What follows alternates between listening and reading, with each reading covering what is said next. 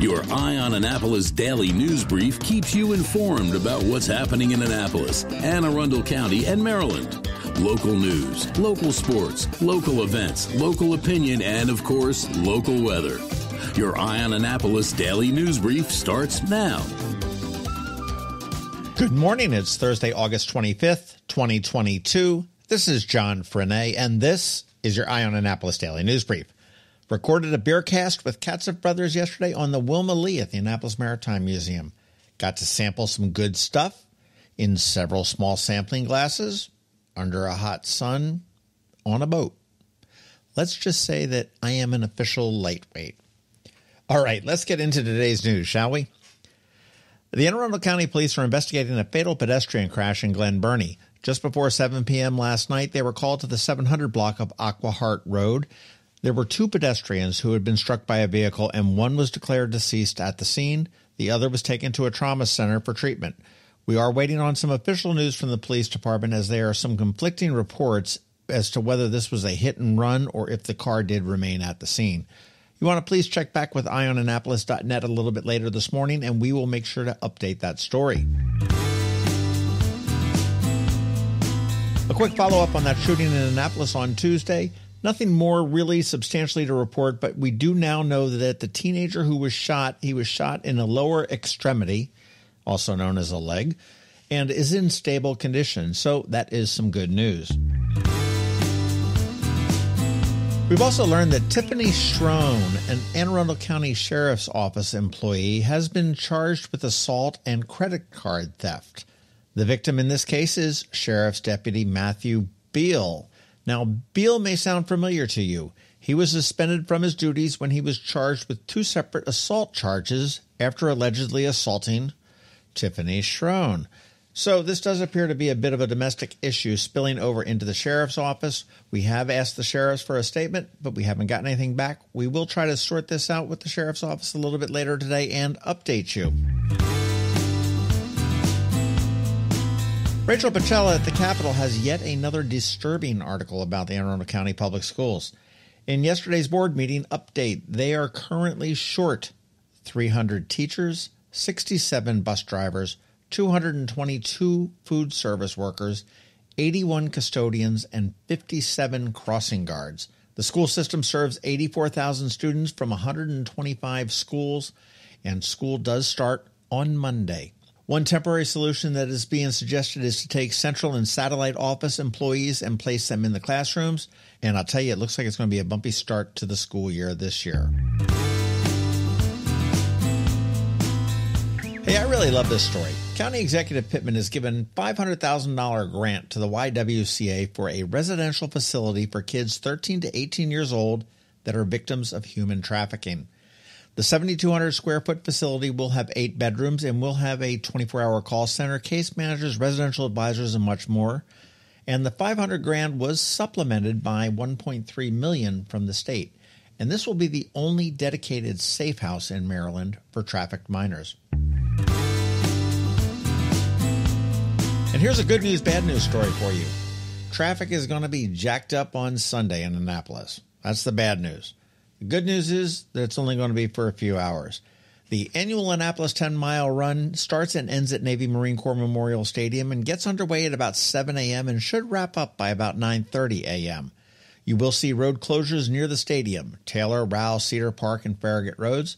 Downtown at Northwest Church, College, Main, Randall, and King George Streets, the Naval Academy Bridge, and Route 648 over there on the Broadneck Peninsula, which is B&A Boulevard near Pendennis Mount. So if you can, play it safe and just avoid the area. Remember, it all wraps up at about 9:30 a.m. on Sunday. Tickets are going fast for the 2022 iteration of Ignite Annapolis. The date is September 22nd from 6 to 9 p.m. at Maryland Hall. The concept is simple. Speakers will get 5 minutes to tell their story with 20 slides that they have designed, but the slides are pre-timed. They'll just keep going no matter where you're talking. Topics will run from the deep, how to prevent rape, to embracing change, how to attack depression with mushrooms. Guaranteed to be a night that will start conversations and make you think. Tickets are only $10. They are going quick, and you can get them at igniteannapolis.com. Hey, and if you're looking to pick up some tickets to the Maryland Seafood Festival at the end of September, when you go to check out, you want to make sure you use the code I5. That's the word I with the number 5. And you can save 20% off of every general admission ticket. And thank you to ABC Events for throwing that code our way that we can pass on to you. And that's all I got news-wise. Podcast stuff up this weekend on the Local Business Spotlight, Scale Up Consulting Group, and next weekend it will be Evelyn's, one of my favorite places in West Annapolis to get brunch. Of course, tonight is the final Tides and Tunes at the Maritime Museum. Admission is free, but they do ask for a $10 suggested donation. Up tonight, Johnny Seaton and Bad Behavior. He's been rescheduled from August 4th. And then there is a bit of a break before they head to the other side of the creek for the September Sunset Concert Series starting on September 8th. That's over at the park half of the museum. All right, and that's a wrap. As always, thank you for being you, and a thank you to our sponsors for the Daily News Brief, Solar Energy Services, the Kristi Neidhardt Team of Northrop Realty, a Long and Foster Company, and Alpha Engineering. It is Thursday, so we have Trevor here from Annapolis Makerspace with your Maker Minutes, and George from DC MDVA Weather is here with your locally forecast weather. All that coming up in just a bit, so hang tight. Hello, energy consumers. This is Rick Peters, president of Solar Energy Services. Have you been looking for ways to save money recently? Maybe you should consider solar energy for your home. Or are you waiting for the technology to get cheaper? If so, how long are you going to wait? Today's solar costs less than 20% of what it cost 10 years ago. But while solar prices have declined every year, so have the financial incentives. Bottom line, if you wait for cheaper solar, you're also waiting for lower incentives. Take my home, for example. My solar system was installed in 2010, and it's been paid off for almost 5 years, and I no longer have to buy any electricity for another 15 to 20 years. If I waited for cheaper solar, I'd still be paying an electric bill. At Solar Energy Services, we have thousands of satisfied customers who are sure glad they didn't wait. So what are you waiting for? Sunshine's a wasted. Call us today for a free solar design at 410-923-6090 or on the web at solarsaves.net. Sunshine, sunshine, nothing else can make me feel so fine. When you live near Annapolis, you know how fickle the weather can be. So you need a truly local forecast that's accurate and reliable. Forecast right here in Annapolis. DCMDVA Weather is not just for today, but for the rest of the week and the weekend too. Now here's George Young of DCMDVA Weather with the weather outlook for today and beyond. Hey everyone, this is George with DCMDVA Weather, and this is your Eye on Annapolis forecast for Thursday, August 25th. Yesterday played out pretty much as expected with tons of sun and fairly warm temps across the Annapolis region, and that'll be the theme today into early next week with an early outlook for a cool down coming sometime late next week. Look for sun today with highs 85 to 92 degrees with more of the same expected each day tomorrow into early next week, with a small chance for some PM storms Friday and possibly Saturday as well as we move through the final week of meteorological summer, which will be a warm one. Okay, that's it for today. This is George Young of DCMDVA Weather. Make it a great day out there today. Stay healthy and be safe. And be sure to follow us on Facebook and Twitter for regular updates each day, along with our website at dcmdvaweather.info. And definitely be sure to download our DCMDVA Weather app on all of your devices from either the Apple or Google App Stores, so you can always stay weather informed. Another moving moment from Kristi Neidhardt.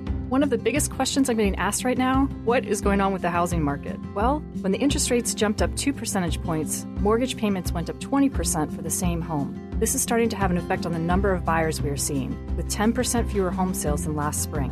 However, our inventory is 25% lower than the same time last year. What does all this mean? There are more home buyers than homes on the market, so prices are still increasing. Now more than ever, it's time to work with someone who can guide you with solid, proven advice. Wisdom, proactiveness, and intense marketing make a huge difference. Please give us a call today and let us help you navigate these waters. We promise to educate and guide you with your best interest at heart.